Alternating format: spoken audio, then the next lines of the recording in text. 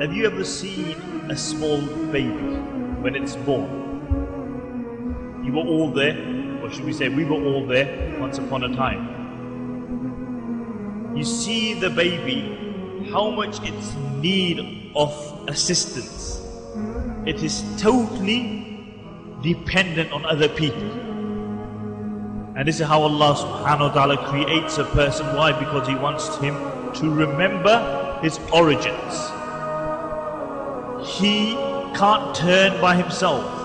He wets his nappy, he does number 2 in his nappy, and he can't clean himself until his mother comes and takes that nappy off. He wants to drink, he's hungry, and he can't move or drink until his mother feeds him. And then after a while, that same little baby becomes older and older, and then he starts thinking that he's something special. And then he forgets his origins, and he starts to think that he is it. He is the man. Forgetting his origins, and the older that he gets, the more independent that he regards himself. And when he starts going to the gym and pumping some iron, and he starts taking horse growth hormones, so he bloats, then after a while he thinks that he is something really special. And come summer day like this, you won't find him here, illa mashallah, he's on the street with his t-shirt on. And then a time comes that that very same person becomes old, and he becomes bent back if he reaches that age, and he walks with a stick, and when he wakes up in the morning, all his bones hurt. All those bones hurt. And then a time comes that he becomes ill, sick, and he can't move without assistance again. Why? Because Allah made him dependent, then Allah made him independent, and then an age came that Allah made him dependent again. And then he lies upon his bed and he can't move, and Malik al-Maut is sitting upon his head, and it is waiting to take out his ruh, his soul. It's waiting. He sees it, nobody around him sees it, and he sees the reality. You know, the other day I was speaking to somebody who was really seriously ill. I went to meet them in hospital, and they thought they were going to pass away, but alhamdulillah, Allah gave him recovery. And you know what he said to me? He goes, Maulana, it's not easy dying. It's not easy to die. But the reality is that everybody here, me, you, and the millions who came before us, came and they left this dunya. If you go into the graveyard, and this is why the Prophet ﷺ said that you should go to the graveyard and you should visit the graveyard, because it reminds you of death. Look at the tombstones. It will say 1835, 1825. It shows that these people spend more time in the grave, under the earth than upon it. And then a time comes, he's lying in his bed, and he sees Malik al-Maut. And if Allah gives him, if he's been a good person in his life, Allah gives him the tawfiq to recite the kalima. And if not, then he leaves this dunya. And that very same person, now they give him a bath. He can't bathe himself anymore. They give him a bath.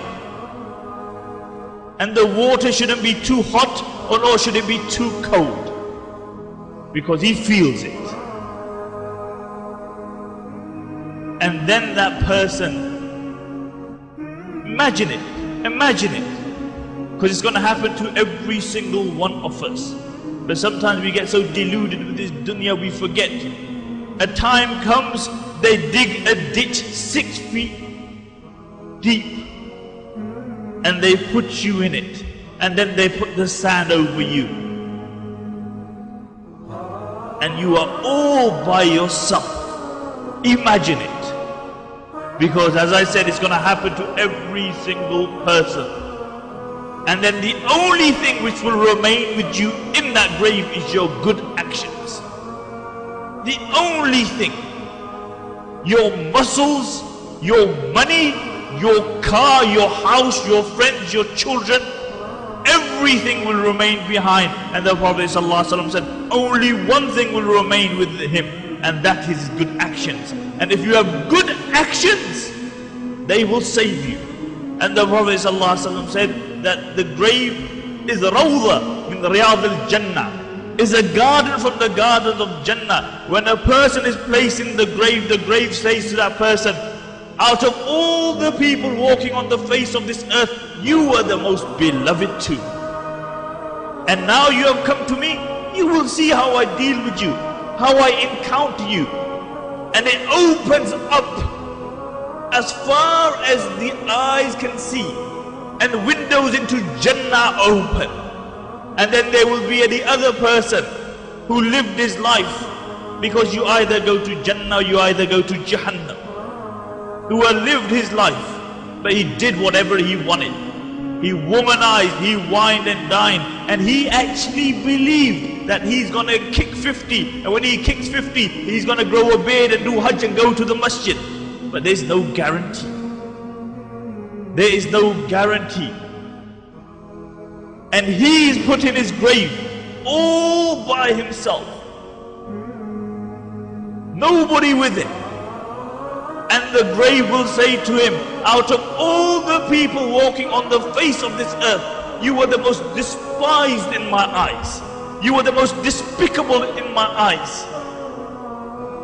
And then the Prophet ﷺ said, it will squeeze him. It will squeeze him. And then the Prophet ﷺ thrusted his fingers in one into the other. And he said his ribs will go into each other like this. This is how it will squeeze him. And the only thing which will suffice and safeguard you on that day is your actions. Actions.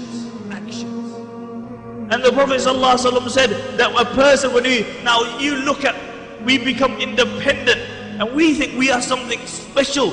But the Prophet ﷺ said, when man will be brought in front of Allah subhanahu wa ta'ala, he will be like a buzzard.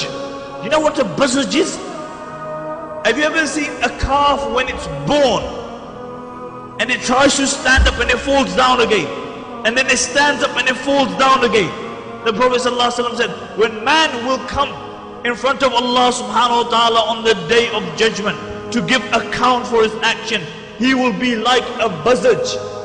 His legs won't be able to hold him. He will try to stand and he will drop, and then he will stand again and he will drop, and he will stand like a little calf, and he will do this and he will do it again and again. And really look how often we delude ourselves, believing that we are something special.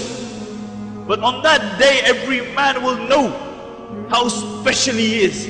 The biggest gangsters, the biggest drug dealers, the biggest macho men, the bouncers will know their reality. Their reality, they will know. Or man, when he will see his actions on the day of judgment, the Prophet ﷺ, his evil action, he will cry. He will cry until his tears dry up. Tears dry up. And he will have no tears left. And then the Prophet ﷺ said he will still cry, but he will cry tears of blood when he will see the reality. And this is why the Prophet ﷺ defined it as what? Yawmul Hasra, a day where man will have remorse.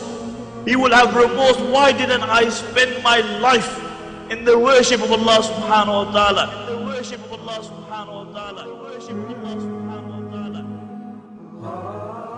La ilaha illallah Muhammadur Rasulullah. There's no God but Allah. La ilaha illallah Muhammad al-Mustafa. Muhammad is his messenger.